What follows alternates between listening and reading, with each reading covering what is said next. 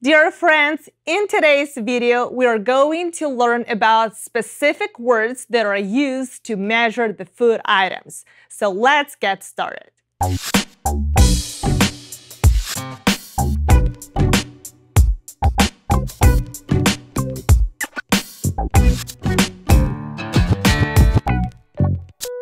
We're going to start with the first measurement word, a slice of, which is used with various words that represent various food items.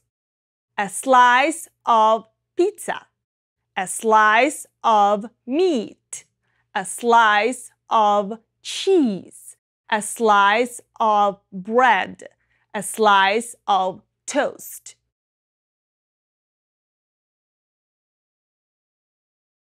So let's take a look at our first example. My friends and I all ate a slice of pizza. A slice of pizza. I had a slice of meat, potatoes, and asparagus for dinner. A slice of meat. I ordered a burger with bacon and a slice of cheese. A slice of cheese. My daughter ate a slice of bread with peanut butter for a snack. A slice of bread.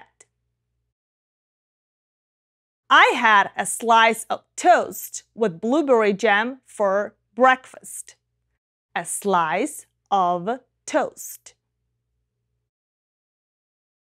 The next word is a bar of, and it is used with the word chocolate. When I feel stressed, a bar of chocolate helps brighten my day. A bar of chocolate. A dash of salt. This salad needs a dash of salt. A dash of salt. A cube of ice. The best soda is served with a few cubes of ice. A few cubes of ice. A dish of is used with the following words, like spaghetti or beans.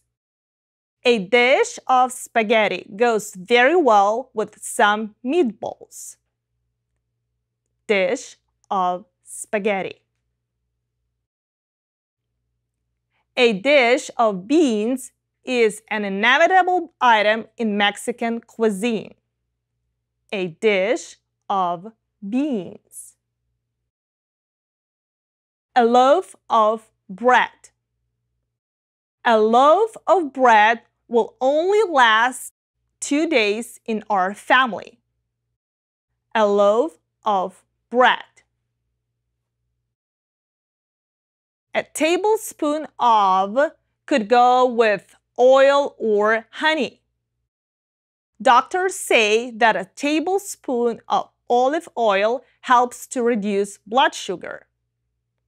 Tablespoon of olive oil.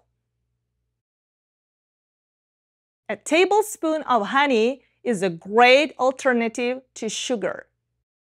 A tablespoon of honey. A stalk of celery. I used 3 stalks of celery to make a green smoothie. 3 stalks of celery. A pound of apples, tomatoes.